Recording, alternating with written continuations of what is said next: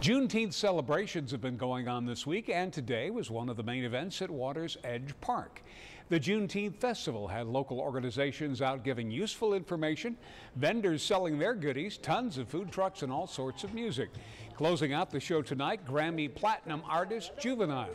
The president of TAB-PHE tells us they hope the events help to educate the community on the meaning behind Juneteenth.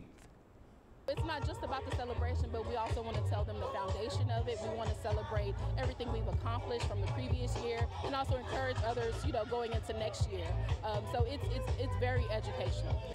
Tomorrow is the Juneteenth Day of Service at Pilgrim's Baptist Church and will be followed by a family fun day at Dr. H.J. Williams Park.